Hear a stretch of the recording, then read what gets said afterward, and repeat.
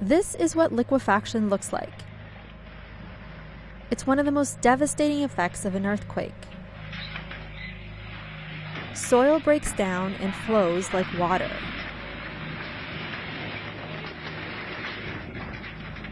It happens when a quake strikes an area with loose, moist soil that's been shaken violently.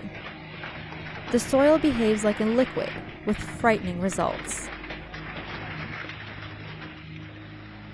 Indonesian officials say more than 2,000 homes have been destroyed after a 7.5 magnitude earthquake triggered liquefaction in some areas.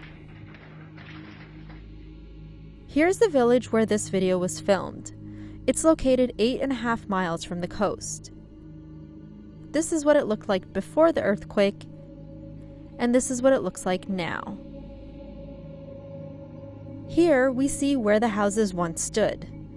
Now, there's nothing left. This other video shows the same phenomenon in a neighborhood in the city of Palu. It's also been largely destroyed. And here is another neighborhood that has been devastated. But liquefaction was responsible for only part of the destruction after the earthquake. On the coast, a tsunami ripped apart the infrastructure. Like this bridge. And this beachfront.